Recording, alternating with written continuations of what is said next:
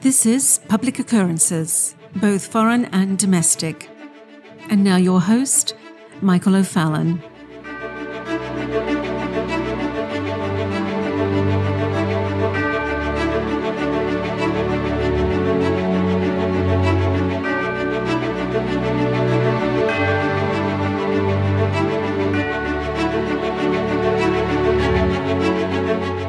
Well, over the past week, the drama surrounding the trucker and citizen protest of the draconian policies of Justin Trudeau have now reached a fever pitch. With a vast number of truckers, their families, and just average hardworking citizens joining together, really in organic intersectionality, to protest the insanely restrictive COVID restrictions being imposed by Canada's new self-proclaimed dictator, Justin Trudeau, it now appears that there seems to be at least a consensus with about 40 to 50% of the people that are currently living in Canada. Now, I do want to give Justin some slack, as we both have a lot in common, as we are both half Cuban. But as the rest of the world is relaxing their iron-fisted Stalinist grip on alchemically based COVID restrictions, Justin Trudeau is doubling down. He's refusing to relent, claiming that he had the safety and protection of Canadians as his primary concern, which is nonsense. And of course, it has nothing to do with actual safety. And if you begin to survey the world and begin to look at which leaders and nations are being the most aggressive and repressive of their citizens, you will find that most of them have one of three things in common. First would be, number one, a dedication to the purposes and goals of Klaus Schwab and the World Economic Forum. Or, number two, a dedication to the purposes and goals of those associated with the Chinese Communist Party. Or, number three, a dedication to win the favor of either the World Economic Forum or the Chinese Communist Party. This is pretty much undeniable. So, Trudeau has some company. He has the company of those that basically said, we're all in this together, more or less like a religious community. So this community of committed religious followers have made the pledge and commitments to follow through as articulated in the Goethe poem from the 18th century. This was again from the World Economic Forum on commitment, which in part read, quote, "Until one is committed, there is always hesitancy, the chance to draw back, always ineffectiveness," end quote. They are committed. Some more than others, but they are all committed. With some, they have spent 40 or 50 years being committed to this goal of transitioning the world into a top-down, enviro-communist, fascist, totalitarian global technocracy. That eliminates all privacy. That eliminates all personal liberty. That punishes people for having different opinions. That punishes people for their ethnicity. And some within this community of religious believers from the World Economic Forum apparently have the iron will to resist the falling apart of the iron COVID curtain. So Justin Trudeau has a committed group of people that he's actually making his decisions with.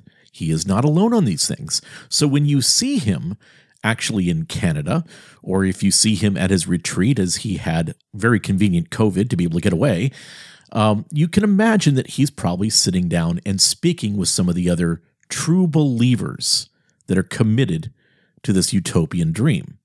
First of those would be most likely Jacinda Ardern of New Zealand, the squeaky-voiced former Mormon Fabian from New Zealand, and I'm not kidding, by the way, that's true, who was previously a policy advisor to British Fabian Prime Minister Tony Blair in the United Kingdom, who was and is a young leader at the World Economic Forum, and who has been a regular participant at the World Economic Forum under Klaus Schwab. And back many years ago, Ardern was elected president of the International Union of Socialist Youth, IUSY, at their World Congress in the Dominican Republic for a 2-year term until 2010. The role saw her spend time in several countries including Hungary, Jordan, Israel, Algeria, and China. Jacinda Ardern, the Prime Minister of New Zealand, who admitted that the country will become a two two-tier society between the vaccinated and the unvaccinated following the new government measures. And after a reporter from the New Zealand Herald asked about the creation of two classes of citizens between the vaccinated and the unvaccinated, Ardern said, quote, "That is what it is. Yep." End quote. And of course, Ardern has implemented all of the crushing measures that Justin Trudeau has implemented as well, firing and dismissing people for being unvaccinated, pushing those who choose to not take the risk of the vaccine out of work and into poverty, into a separate class of oppressed people. And just like Ardern and Trudeau, you have another man, another prime minister. You have possibly the most committed draconian, the most committed tyrant, a man who helped shape the current situation that we are in after years and years as the head of the European Central Bank, squeezing nations who would not obey the EU rules, who set financial policy along with the IMF, who gave guidance and measurement to the World Economic Forum, who oversaw the EU financial brokering during Brexit, who has been brutally harsh on Italians during COVID. Italian Prime Minister Mario Draghi. Mario Draghi, who imposed restrictions on those working in Italy forcing vaccinations. Mario Draghi, who has prohibited the unvaccinated from using public transport and even roads in Italy. Mario Draghi, who has prohibited the unvaccinated from shopping for groceries in Italy. Mario Draghi, who just in the last 48 hours has made it mandatory, compulsory in Italy today, with 500,000 unvaccinated citizens over 50 that will be suspended from work and left without salary. Mario Draghi stated in response to his tyrannical edict, quote, "The unvaccinated are not part of our society." End quote. Let me repeat that again. Mario Draghi said this, quote, "The unvaccinated are not part of our society." Yes, Mario Draghi, who just today declared that anyone who does not have the third shot, the booster shot, is considered unvaccinated and will lose their pass to work, to eat in restaurants, or to shop. You have Italian Prime Minister Mario Draghi literally digging in with no signs of letting up, with his iron-fisted fascist brutality slamming down on his citizens, as if he is some Caligula-era Caesar, or Benito Mussolini, proclaiming any unvaccinated unclean. And then there is the French dictator with so much energy and spirit. Enough energy and spirit for he and his mom. Or is that his wife? Well, anyway, Emmanuel Macron, another young global leader of the World Economic Forum, who has stated in the past that he believes that it is unpatriotic to not be in favor of the European Union as opposed to the sovereignty of France. And Macron said this in December of 2018. Quote, "Patriotism is the exact opposite of nationalism. Nationalism is treason." End quote. Yes, so you have a French president stating that to believe that France should have sovereignty apart from the European Union is treason. Now remember, the treason is not against France. The treason is against the European Union. And in Emmanuel Macron's World Economic Forum Guided World, the supranational state, the EU, or being a global citizen, is where your patriotic fervor really needs to be. So once again, you have the now tried and true fertile fallacy of nationalism and sovereignty is bad, supranationalism and globalization is good. And hence you will lose all your rights, and all of your property, and all of your money, if you stand against the transition into the supranational artificial intelligence guided Fourth Industrial Revolution, which is really more like the Fourth Reich. But Emmanuel Macron is not budging, Not 1 inch. Even to the extent in which, several weeks ago, as I've already stated here on Public Occurrences, both foreign and domestic, where Macron said that he would like to defecate on those that are unvaccinated, that he plans on making life unreasonably hard for them. That's a French president saying that to his own citizens. Almost like a German leader, maybe 80, 90 years ago or so, that maybe said the same thing to Jewish citizens. And then there is Australian Prime Minister Scott Morrison. And of course, Australia has been turned into a prison colony of sorts, with quarantine camps, with insane restrictions, with police digitally monitoring the citizens' every move. Yeah, he has a lot in common with Justin Trudeau. He has fellowship with him. They're in this together. And then there is China. China, the Chinese Communist Party, whom Justin Trudeau wishes he could be like. Well, China is being China, the digital surveillance state. There is no real volitional freedom in China. You can earn a living and have some freedom of movement and normality as long as you don't complain, or if you don't buy alcohol, or if you gripe against or raise a fist to the totalitarian government. Well, you really don't know how bad it could really be. But that's life in China. And Justin is jealous of China. He wishes he could be China. But in the United States, although we were right in lockstep with the rest of the tyrannical governments that are being guided by the World Economic Forum, we have backed off a bit. The CDC is backtracking. Freedom of speech is ruling. And information that conflicts with that, which was previously gospel from the public health authorities. And now all of a sudden, what could have gotten you banned for saying something on social media in regards to public health just, let's say, 3, 4, 5, 6 months ago, is now being proclaimed by public health. Amazing how that happens. But the United States is still being strict with some COVID policies. And the craziness of what is happening in our healthcare system in the banning of unvaccinated doctors and nurses, keeping them from being on the front line. Remember, they were our heroes. They sacrificed it all. But now, oh no, they are the goats.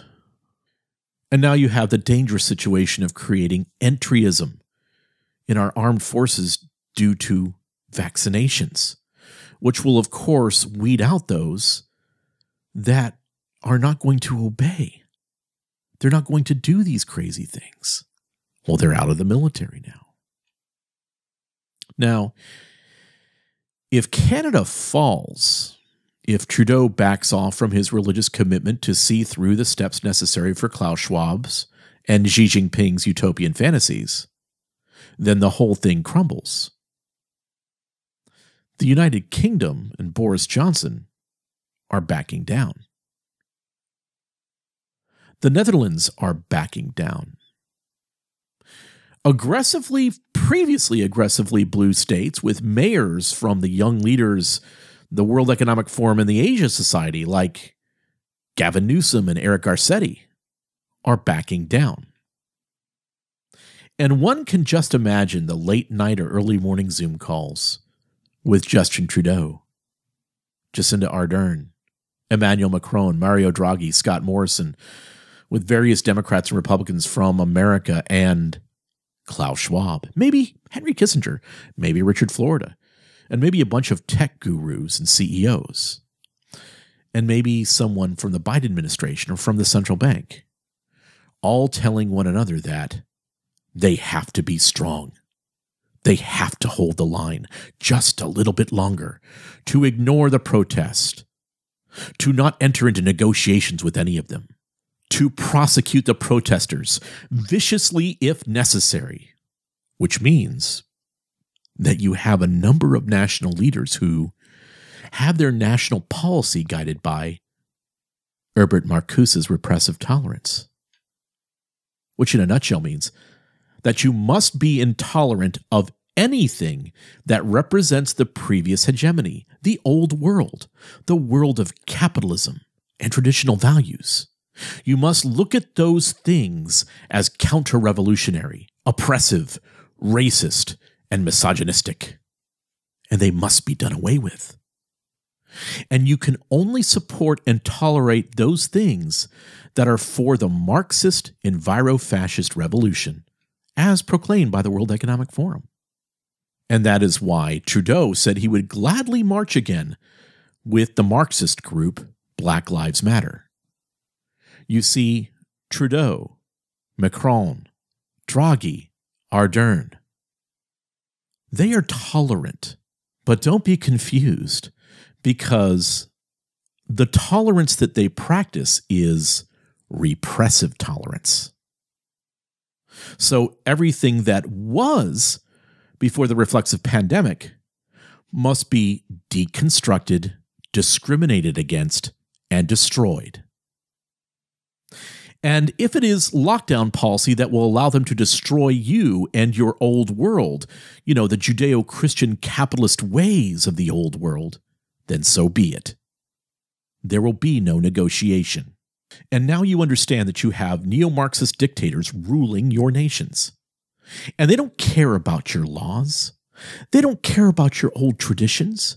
They don't care about your families. They don't care about your faith. They will stick together. They are committed. Because, as George Orwell stated, quote, "All tyrannies rule through fraud and force. But once the fraud is exposed, they must rely exclusively on force." End quote.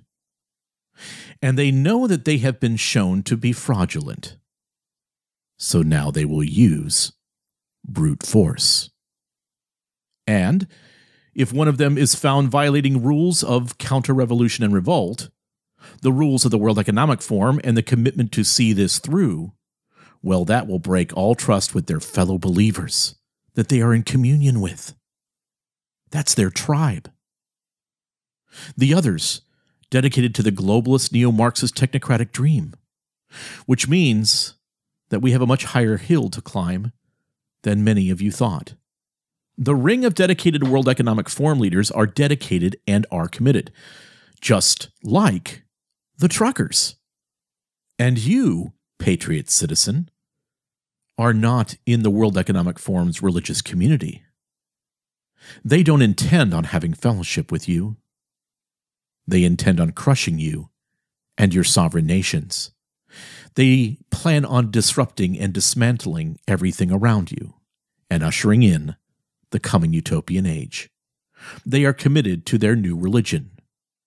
The question is, are you committed to the truth? Are you committed to your nation? Are you committed to your family? Are you committed to the Lord? To not be afraid, to stand with courage, to stand down the tyrants. Because if you go home now, if you turn back now, you will most likely not have this opportunity again. You see, you need to know when the time is right. When you are at the fulcrum point in history, and if you can't tell, right now, folks, you have the momentum.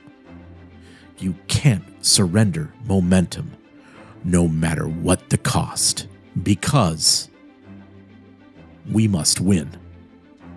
I'm Michael O'Fallon, and this has been Public Occurrences, both foreign and domestic.